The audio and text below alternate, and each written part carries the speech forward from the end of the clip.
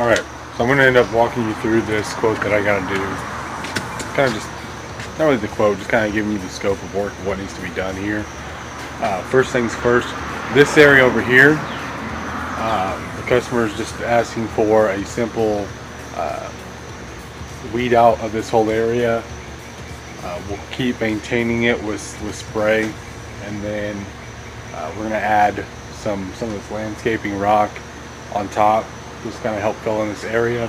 Over here, she wants lava rock lining the house. There may be a couple little things that we throw in there just for decoration, but the idea is a clean line for lava rock, and this area be filled in with regular landscaping rock. As you can see, we're over here dealing with this deck. Just talking about possibly later on, they may want this restained or something, so we'll end up going there with that.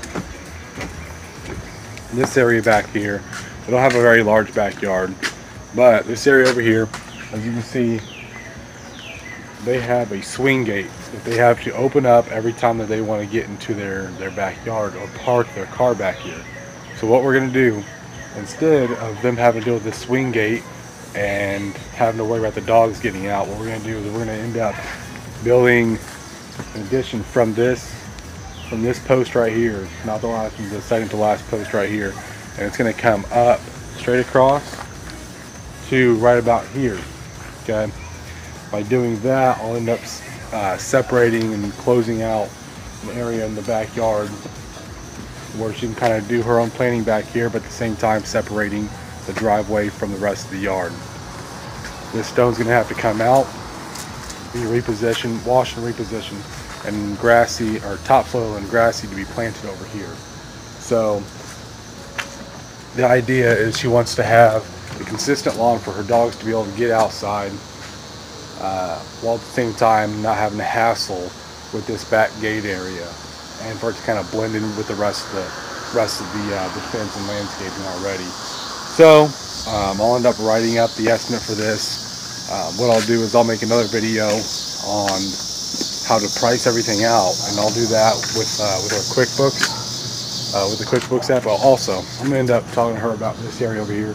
I think this could be wonderful for a little herb or veggie garden. But that won't really be part of the quote. That'll just kind of be a, hey, this would be cool thing. But the big part is getting these rocks moved to line this area, the fence up, topsoil, grass seed down, and this area over here cleaned up, weeded, and extra rock to be added on top.